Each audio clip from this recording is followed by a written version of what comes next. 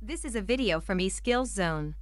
For more videos, notes, and certificates, please visit www.eskillszone.com. Hello and welcome. Hi viewers. In this video we will discuss how to draw a flowchart to prepare tea. So it's a problem solving practice. So you can see that you have flowchart and it has symbols like terminals, the starting symbol, oval shape, and ending symbol where we have written stop. So these are called terminals, starting and the ending symbol. Now for making a tea, you people know very well that we must have the ingredients to make it. So for making a tea, you must have the tea leaves, water, sugar, milk, and heat for burning and boiling the water.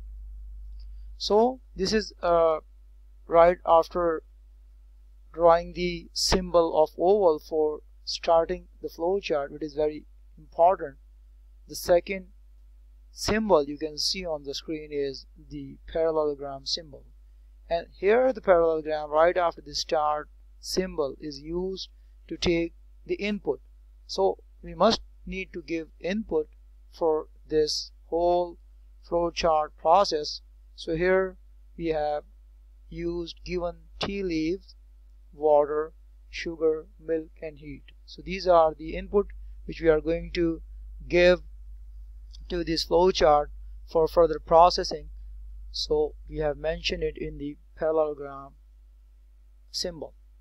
So right after taking all these ingredients which are necessary to make a tea, we have used the third symbol, which is a processing symbol, rectangle. So here we have mentioned add heat to water. So right after getting and giving the input of all the ingredients, we have used this processing symbol rectangle to show that there is some process is being performed. So all these 1, 2, 3, and 4 rectangle symbols are used to show process.